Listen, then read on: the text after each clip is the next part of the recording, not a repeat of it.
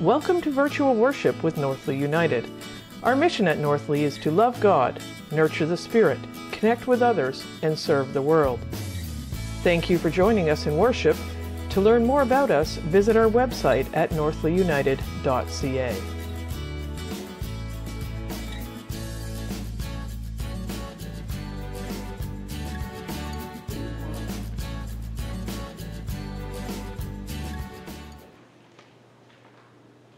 Good morning. Good morning. In the Gospel today we hear about doubting Thomas.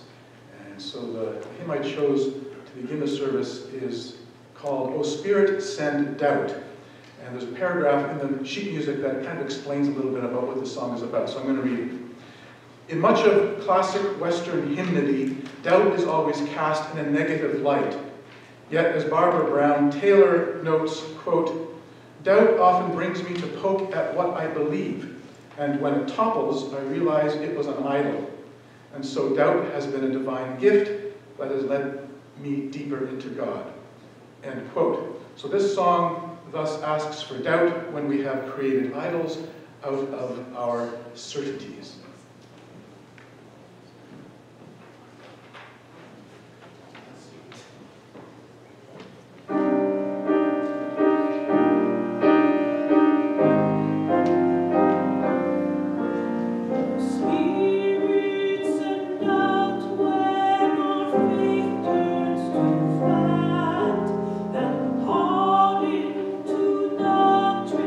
Obscure and abstract,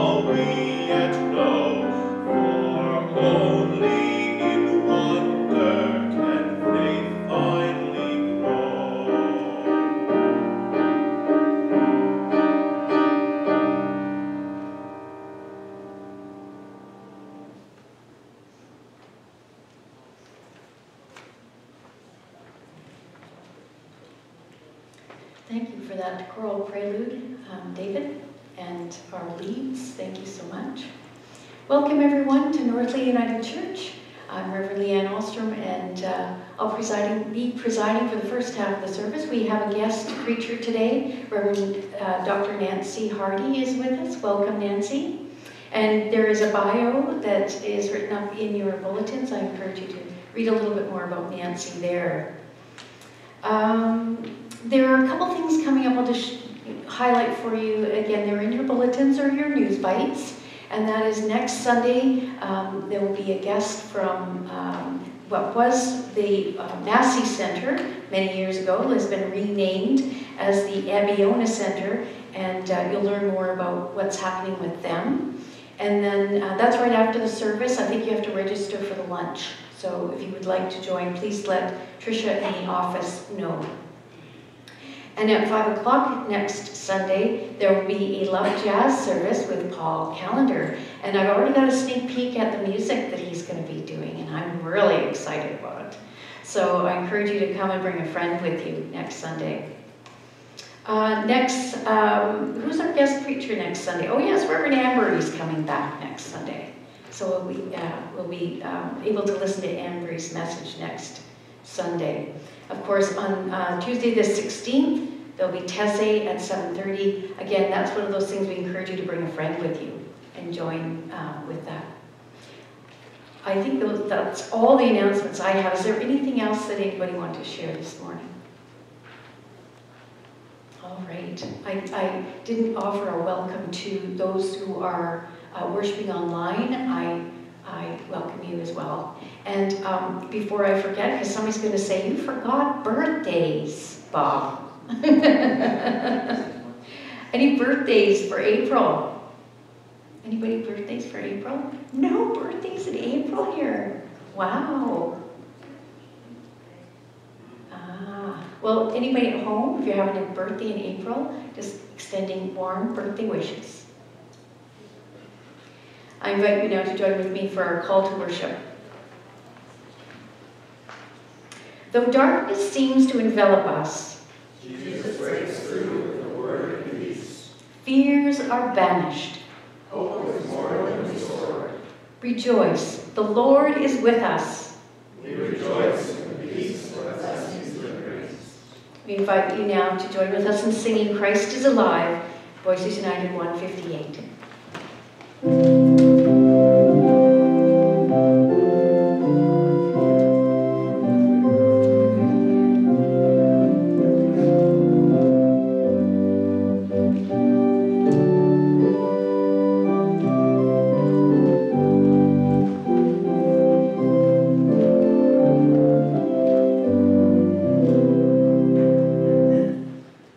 Christ is alive, let Christians sing.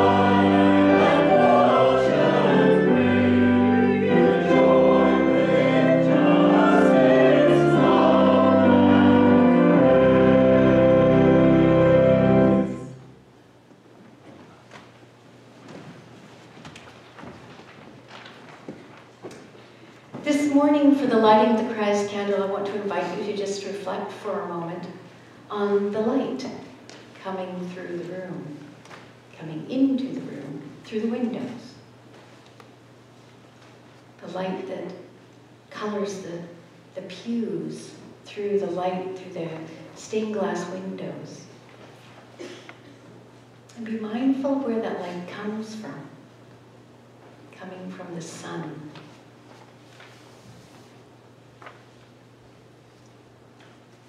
Often through the rush of our days, we don't stop and just engage with the natural environment around us. And light is a hopeful thing. Light is a hopeful thing when you're in the darkness. And this was brought to mind to me this morning as I lay thinking about what I wanted to light the Christ candle about. I thought about the eclipse that's coming tomorrow. And the way in which the moon will obstruct the light. It's a phenomenal thing for us, isn't it? To imagine that. It's rare. But what it reminded me of was the times when the Son of God is eclipsed in our lives by other distractions that come about, worries and frets. We occupy ourselves with things that really don't matter that much sometimes. We get ourselves all worked up in a stew and a fret. And it obscures the light of hope that's always present with us. The good news is that even when the light is eclipsed, even when the Son of God, the hope of God is eclipsed, the light is always there. It never goes away. So, today I light the Christ candle with gratitude for the Sun, S-U-N, and the Son, S-O-N. May the Spirit of Christ be with you all. The light of Christ. Thanks be to God.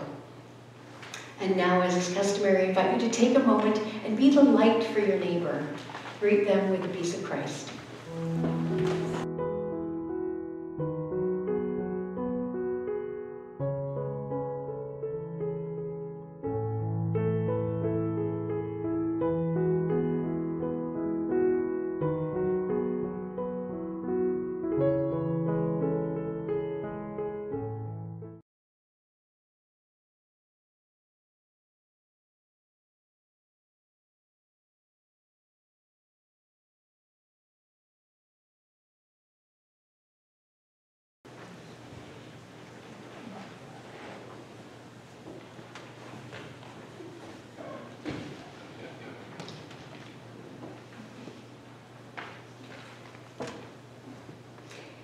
Please join me for our opening prayer, which is printed in your bulletins. Holy One, we find ourselves in the locked doors of ourselves, just as the disciples were behind closed doors. We too are afraid, perhaps for a different reason than theirs, but we too need the breath of the Holy Spirit to take away our fears, so that we can come out from behind these locked doors. We are like Thomas with our questions and our doubts.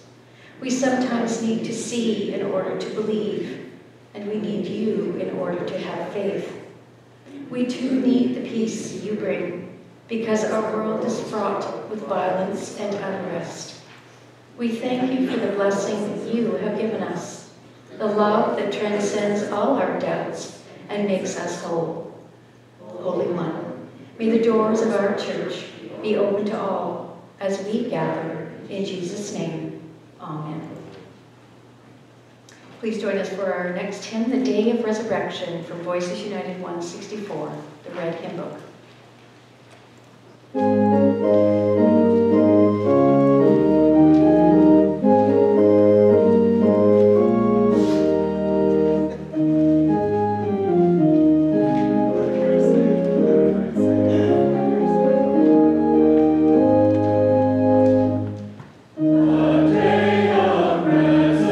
Resurrection, earth telling of a cross.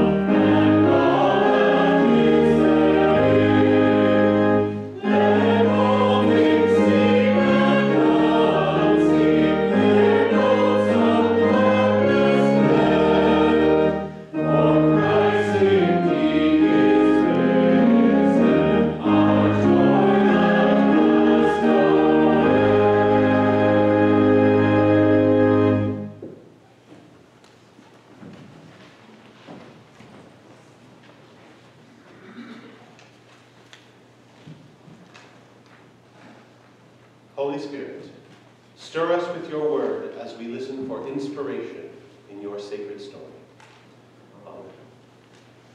Scripture this morning is John chapter 20, verses 19 to 31. On the evening of that first day of the week, when the disciples were together, with the doors locked for fear of the Jewish leaders, Jesus came and stood among them and said, "Peace be with you." After he said this, he showed them his hands and side. The disciples were overjoyed when they saw the Lord. Again Jesus said, "Peace be with you. As the Father has sent me, I am sending you." And with that he breathed on them and said, "Receive the Holy Spirit. If you forgive anyone's sins, their sins are forgiven. If you do not forgive them, they are not forgiven." Now Thomas, one of the 12, was not with the disciples when Jesus came. So the other disciples told him, "We have seen the Lord." But he said to them, "Unless I see the nail marks in his hands, and put my finger where the nails were, and put my hand into his side, I will not believe." A week later, his disciples were in the house again, and Thomas was with them. Though the doors were locked, Jesus came and stood among them and said, "Peace be with you." Then he said to Thomas, "Put your finger here, see my hands, reach out your hand and put it into my side. Stop doubting and believe." Thomas said to him, "My Lord and God." And then Jesus told him, "Because you have seen me, you have believed. Blessed are those who have not seen and yet have believed." Jesus performed many other signs in the presence of his disciples, which are not recorded in this book.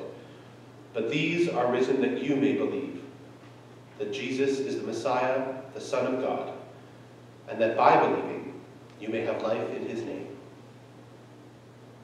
In this reading we hear God's voice. The Spirit is still speaking. Thanks be to God.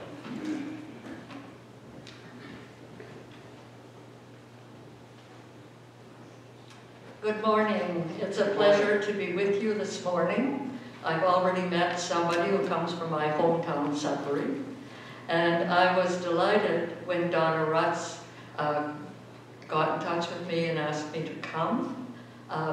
I don't know if you're aware that you may be, but Donna keeps the whole region together. And so it's really nice to be on her home turf, so to speak.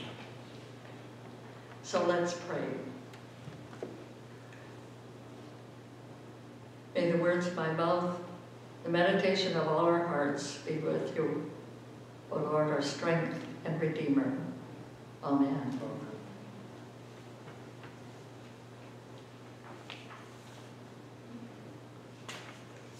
If you see me occasionally sip, I will not, this is not vodka, but this is ginger tea.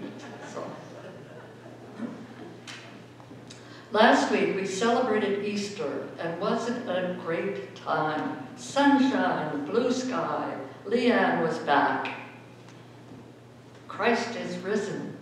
He is risen indeed. And then Monday came, and it seemed to be the same old, same old. And sure, the sun was still shining, and the sky was still blue, but if we read or heard the news, it seemed that nothing had changed in the world. There's still wars going on and suffering. At least that's how I felt, and maybe you did too. And then I remembered a story about a young boy and his journey through the darkness. Let's call him Josh. Josh was 9 years old and really, really afraid of the dark. He lived on a farm, and one night his father told him to go to the barn and feed the horses. He turned pale and he started to tremble. So Josh's father stepped out on the porch with him and lit a lantern, held it up, and then he said, "How far can you see?" Josh said, "I can see halfway to the barn." His father gave him the lantern and said, "Carry this halfway to the barn." When Joshua reached halfway, his father called out, "How far can you see now?" He held up the lantern and he shouted, "I can see the barn and the barn door." His father called out, "Walk to the barn door." Joshua shouted when he had reached the barn door, and then his father called out, "Now open the door and tell me what you see." Josh opened the door and shouted back, "I can see inside the barn. I can see the horses." "Good," said his father. "Now feed them." The disciples on Easter evening were a bit like the boy who was afraid of the dark. Jesus was dead. Their light had gone out, and it seemed to their depression and their tiredness that it would ever shine again. And they were afraid. John's Gospel says the doors of the house were locked because of fear. It's true that Mary had burst in with some amazing tale about angels and an empty tomb and a gardener who turned out to be Jesus, but they didn't believe that woman. They could not believe that Jesus was risen from the dead. And then, as was their custom, Peter would have taken bread and blessed it. And all of a sudden, Jesus was there. Jesus was there in the breaking of bread. Jesus was there with a promise of peace. They could see him, they could feel him, they could hear him. It was as though they had taken the first step in a world of light. But that was just the first step on the way to the barn, because not all the disciples were there that first evening. Thomas was missing. The same suspicious, skeptical Thomas who wanted everything in black and white. And even though the disciples tried to tell him about seeing Jesus, he just wouldn't believe without proof. "Unless I see the scars in his hands and put my hand in those scars and my hand in his side, I will not believe." And so they were stuck, halfway to the barn. But a week later, Christ appears again to the disciples. And this time, Thomas is with them, and Jesus says, "Put your finger here and see my hands. Reach out your hand and put it in my side. Do not doubt, but believe." And Thomas touches Jesus, feels his scars, and says, "My Lord and my God." And in that moment, they all reached the barn door. There's something we tend to forget about Easter, that the risen Christ, the Christ who rose on Easter, still had the scars of Good Friday. And Thomas recognized Jesus Christ not by his halo, but by his scars. Growing up in the Christian faith means listening to all the stories, not just the triumphant ones. It's a bit like going to the barn in the dark, one step at a time. For some of us, our journey starts when our mother and father take us to church. But somewhere along the line, we discover that the journey is ours to decide whether we'll reach the barn door or run back to the porch.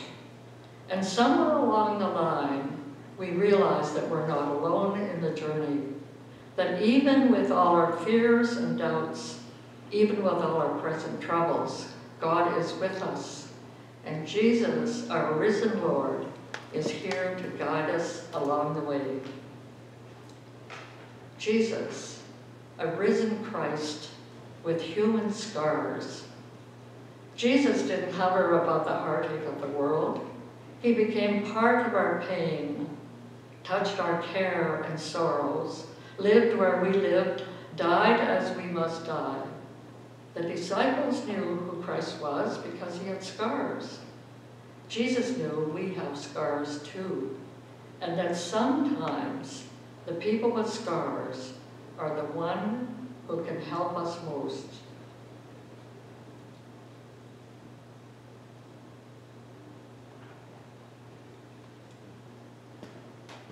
When my husband Bob died, people were very kind.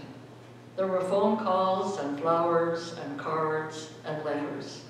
They were all beautiful, touching, and comforting, and I still have many of them.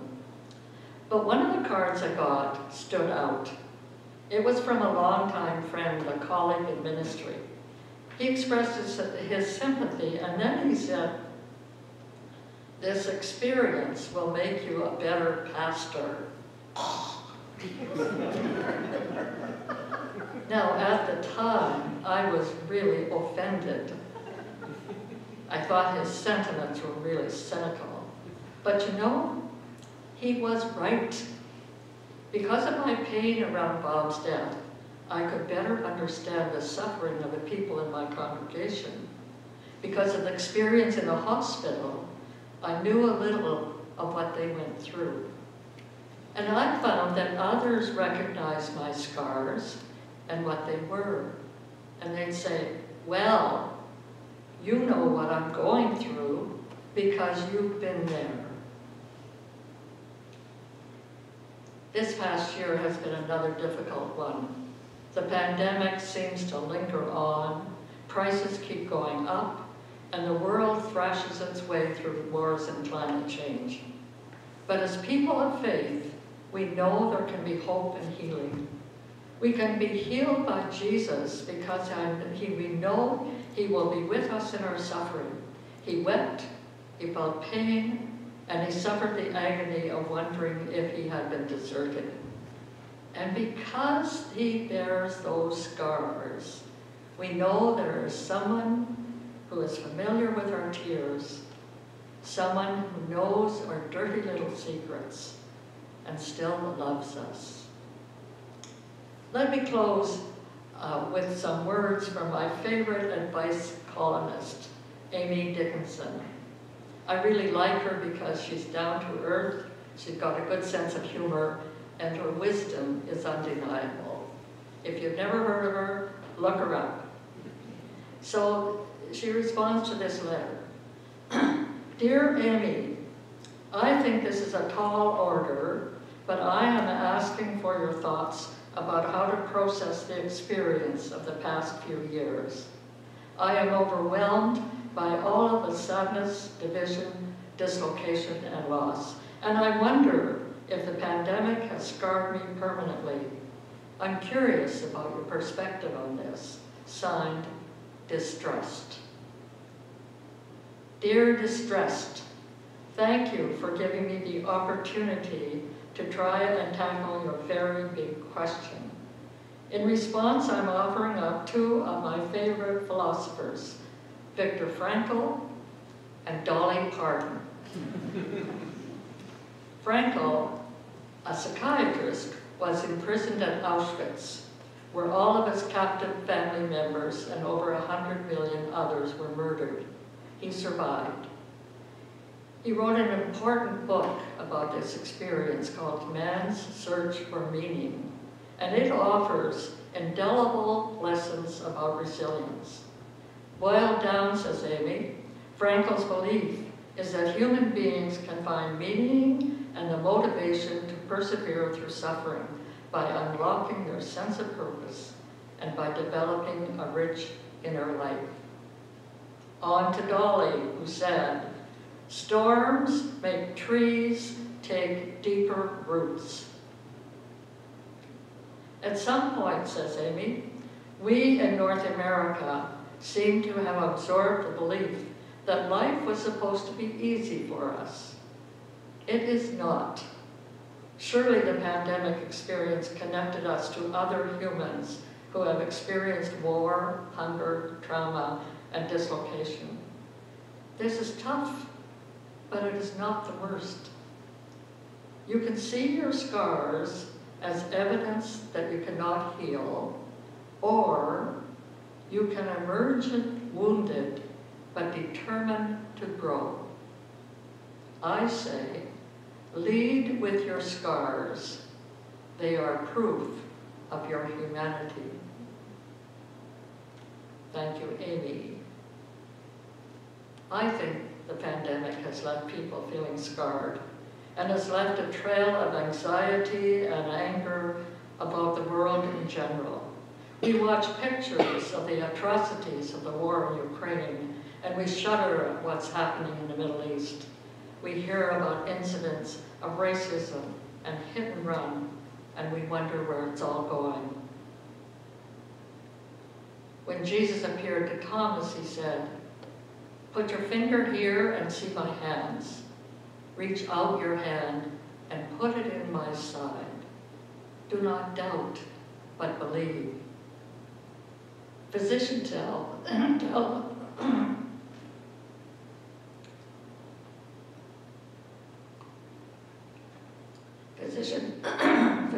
tell us that scars are a natural part of the healing process.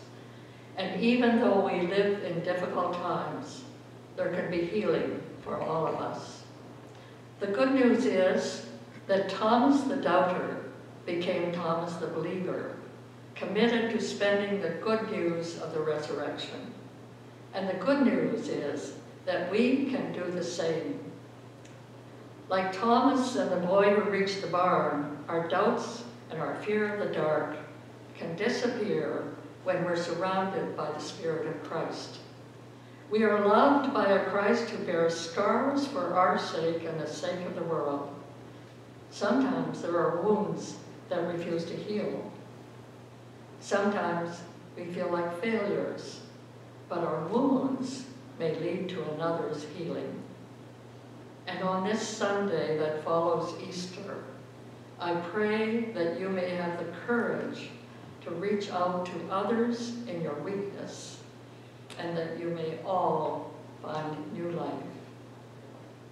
And may the risen Christ be with you on your journey. Amen. Amen. And let us pray.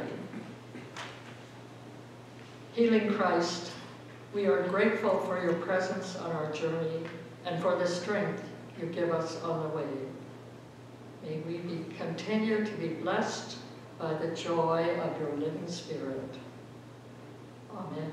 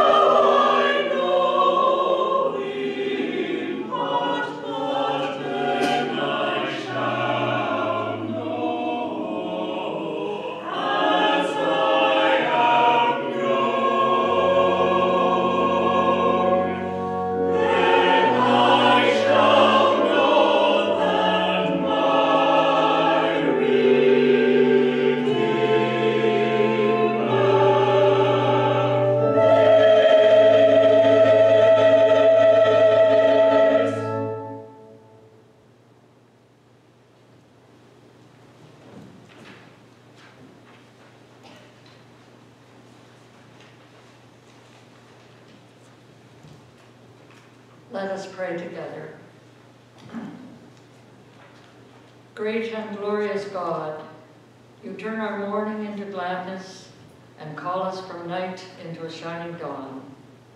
We praise you for your great love and for the risen Christ who brings us new life in spite of our doubts and fears. Patient God, you continue to reach out to us with compassion and forgiveness even when we make mistakes. Forgive our anger with systems we cannot manage and despair at misfortune beyond our control. Help us to live in patience with all that is happening in the world around us and beyond us. Help us remember that your love will not let us go. We are grateful. Persistent God, your Spirit reminds us of what we can be about.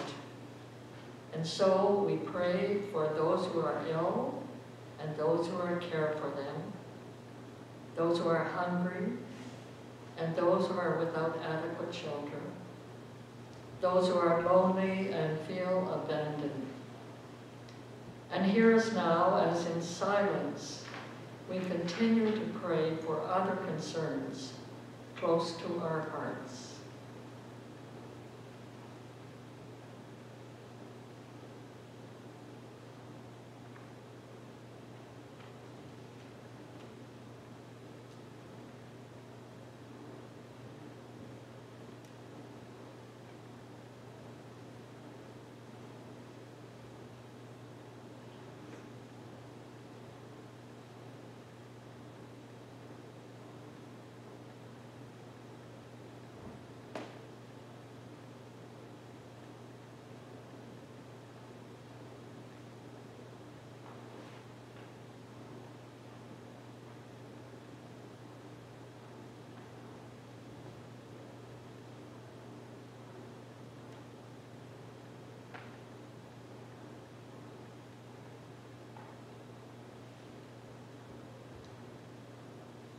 We pray in the name of Jesus, Christ risen, our hope and Savior, and continue to pray together in his name. Our Father, who art in heaven, hallowed be thy name. Thy kingdom come, thy will be done on earth as it is in heaven. Give us this day our daily bread, and forgive us our trespasses, as we forgive those who trespass against us. And lead us away from temptation, and deliver us from evil. For thine is the kingdom, the power, and the glory forever and ever. Amen. The closing hymn is number 185 in Voices United. You tell me that the Lord is risen.